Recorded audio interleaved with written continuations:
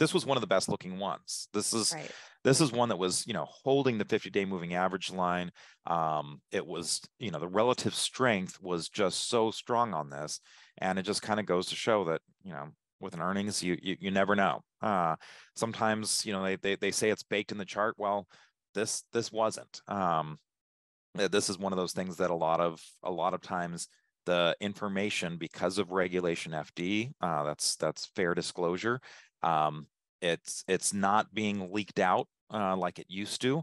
That kind of made for some of the information to get priced in a little bit better. So this is something that isn't priced in. It's getting told to the market all together at one time, and the players all have to make it a snap decision on how that particular earnings report changes how that particular stock should be valued. And in the case of Google, that was a big adjustment. Now sometimes you see the snap judgments, cooler heads come in and say, oh, you know what? Here's a little detail that we need to make adjustments, one way or the other. But certainly a poor reaction right now. Getting back to the NASDAQ. Really quickly before we move on, for traders in this stock, what should they be doing here? What should they be thinking about in the opening minutes? You know what? My answer often with stuff like that is it depends, right? Because where did you get in?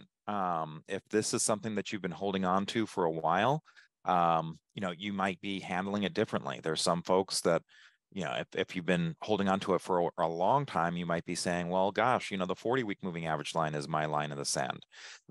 If it's a more recent buy, then you're going to be handling it differently. As a rule of thumb, what I do a lot of times is I'll look at the first 5-minute bar, and I'll have that be my line in the sand. And so right now, the first 5-minute bar, it made a low of 126.40.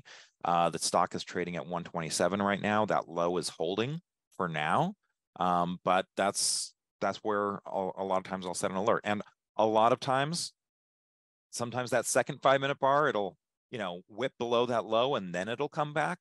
But I've got to have a line in the sand somewhere. So for me, that's what I do a lot of times.